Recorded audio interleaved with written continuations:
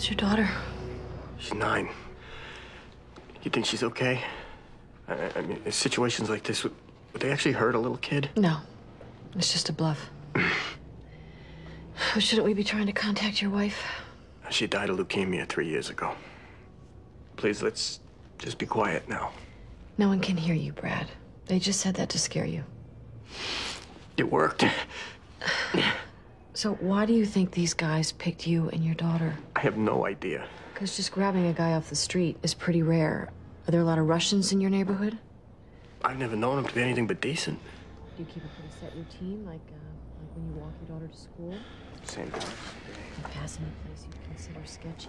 Like where guys like this might hang out? No. I don't know. What kind of work do you do? I own the country kitchen over on 10th Street. Diner. You know it? Been by.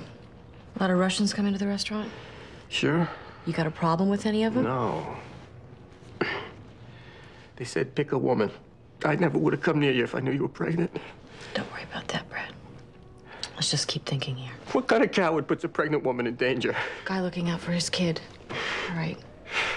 Should have stopped him on the street. I should have fought harder. Take it easy, Brad. What did I do? Brad, what's done is done. You can't get worked up.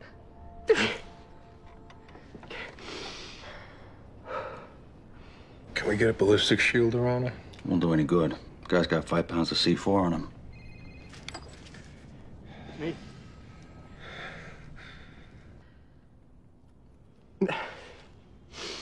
They want to know why Ilya hasn't been released yet.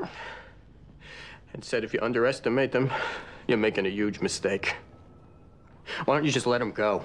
I don't understand why you can't do that. If it comes down to that, they will. Okay, Brad? Just take it easy. Boss, what about letting the Russian walk out of here? We were gonna do it this morning anyway. I floated that to Chief Clifford 10 minutes ago. They won't negotiate. I'm sorry.